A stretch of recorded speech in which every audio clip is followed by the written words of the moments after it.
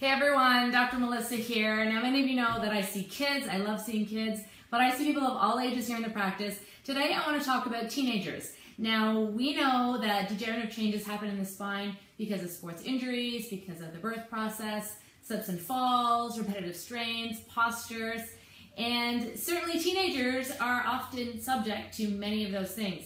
Long hours of studying, sports involvement. I don't know about your teenager, but when I watch my teenager study, he's not always in the most ergonomically friendly, we'll say, position. So, keep this in mind for your teenager. They will benefit tremendously from spinal care because they are going through such growth in their body. Their hormones are developing, their body's physically developing, and there's a lot of strain happening on their spines, depending on how they carry their books, whether they use duffel bags, backpacks, how they sit at their desk, playing musical instruments, the postures that they get into can all subtly affect the spinal mechanics, the spinal alignment, and that's not good for your health.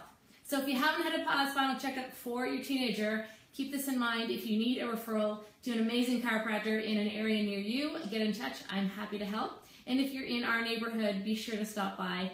And we do lots of complimentary consultations for Meet the Doctor visits and find if this office is the right fit for you.